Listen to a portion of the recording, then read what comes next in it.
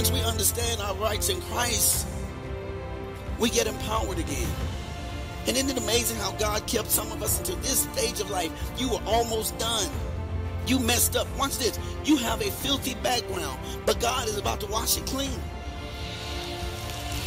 Because you came back to your Father and you didn't run from Him.